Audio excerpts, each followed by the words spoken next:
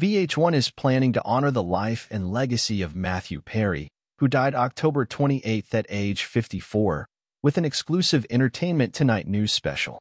VH1 and ET present Matthew Perry, Life and Legacy is set to air November 7th at 7:30 p.m. Eastern Time / Pacific Time on VH1, and encore November 11th at 10 a.m. Eastern Time / Pacific Time.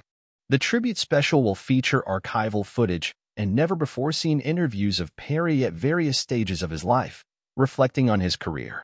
The special will cull from set visits by Entertainment Tonight, which was on the set of all of Perry's projects, and will share stories about his best moments playing Chandler Bing on Friends.It. Also will recount some definitive moments in his life, including his friendship with his co-stars and his work helping others struggling with addiction, and feature new interviews with his former co-stars and the close friends he spent his final days with. In addition to Friends, Perry also starred in the feature films The Whole 9 Yards and its sequel, along with Fools Rush In, Almost Heroes, 3 to Tango, and Serving Sarah, along with the TV series Studio 60 on the Sunset Strip, Mr. Sunshine, and Go On.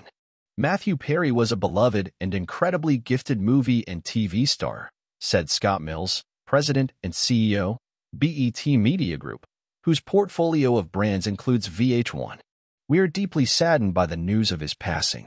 Matthew's versatility in numerous starring roles and cutting-edge comedy helped him become a household name. We join so many in celebration of his life, and we send our condolences to his family and all his friends around the globe.